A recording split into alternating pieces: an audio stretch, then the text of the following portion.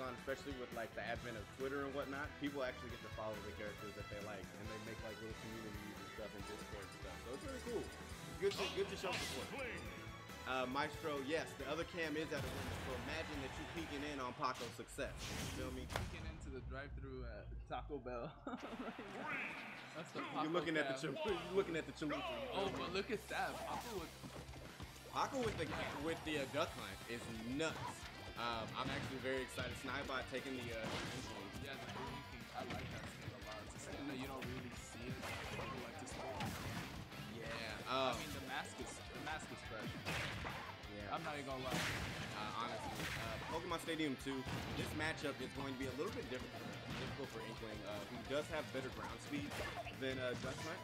But with all of the things that can be set up in front of her, the goal is to put fingers, hands, and paws on Duck Hunt before they can get anything set up. Oh yeah, we taking it back to Super. That's what he's trying to say. I was born on the Switch. Ooh, and shout out him calling out that aerial. It's like, look, you're not landing for the don't get comfy. Don't get comfy. And we're seeing a lot of the roller disadvantage from Snibot. Yeah, I mean, honestly, I think it's kind of difficult for Duck Hunt to punish it directly. But you know, if he's not paying attention to all these projectiles, it will catch up to him fast. Like right there, it was chilling right next to the exploding can. Yeah, I actually like that advantage from Paco. But if he gets hit with an F smash, it could extend the hitbox. So all of these hitboxes are located by all of these. That was a nice disc to the up air from Paco. And these are two new faces, so I'm getting used to saying Snibot Paco right now. I feel you, and we're being informed of that because I actually saw when Snibot he had to switch with him. I think he's using Joy-Cons. Yeah. You gotta respect this. Snibot is putting up a good fight against Paco, who's still in disadvantage, and Duck Hunt disadvantage is really hard. But we have not seen Snibot really go outside and capitalize. He has one of the best up Bs in the game, so he can, you know, aerial at least twice before the up B make it back. Oh, an unfortunate SD. I hope that I really. What was that? He like grabbed the ledge and just fell. And Loki, that might have been because of Joy-Cons.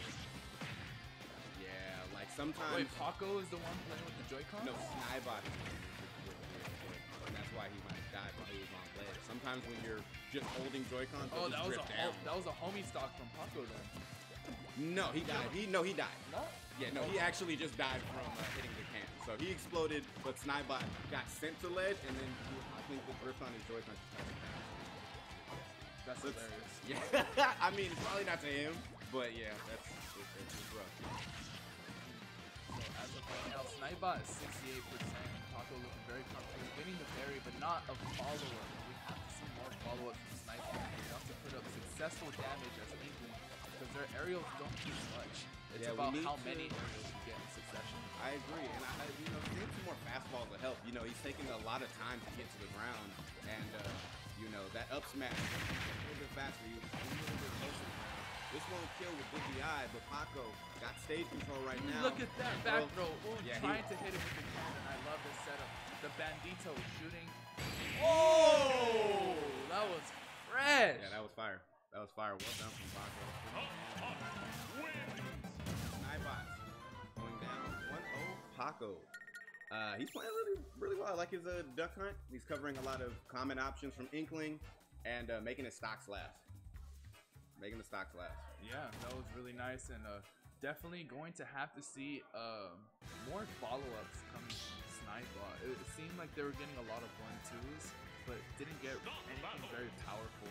And the best tool that Inkling has, in my opinion, is going to be their neutral air, because if spaced correctly, you could follow up with back air, and back air, I think, with neutral air to be some of the best tools as Inkling, because they both follow up into each other so well. And of course, the booyah percentage is down throw. Yeah, down throw up there. Like that should be. You said booyah, and I was like, what is that? Yeah, that's the booyah combo. But I was like, there's only one thing that Inklings are looking for. Which is that, yes. So I mean, we would like to hopefully see that adaptation in Game 2. Snibot doing his best to stay on top of Paco, but you know, it's a difficult thing. Like I said, or like we said, like Duck Hunt is so darn good at running away, setting up, and putting damage on you for it. You know, and 83 on Snibot means Paco's doing his job correctly, trying to call out that landing aerial from Snibot with an up smash. Whew. Look at this, you know, Snibot kind of struggling to land right now.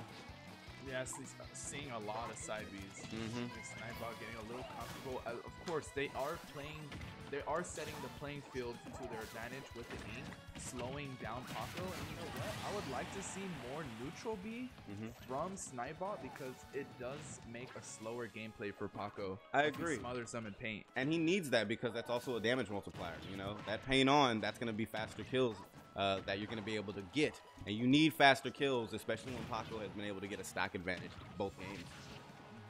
Yeah, most definitely. Paco with the stock advantage is dangerous. Ooh, I like at that. A deficit, but I like Paco. that high recovery, you know, yeah. being aware, like, yo, all right, the stage, the floor is lava right now, so give Paco as much control as he needs. But good on Paco, also sniping out the landing one more time, and he is looking in a healthy place right now for the rest of the winners round 1 right now. Oh yeah, Paco's looking to secure themselves winners round 2 at a pretty stacked Super LAN Hero tonight. Very much so. So at this point, I think one of the most important parts, you know, make sure that Paco bleeds. Take a stock off. And there we go. Very nice by Snibot, landing that fair, knocking Paco into the blast zone. Yeah, finally getting a stock, and you love to see it, my boy, at the sexy percent 69. Let's make some magic. Oh man, Gucci said it best. Chocolate hour, baby. You know what it is. You already know what it is. We out here. Ooh.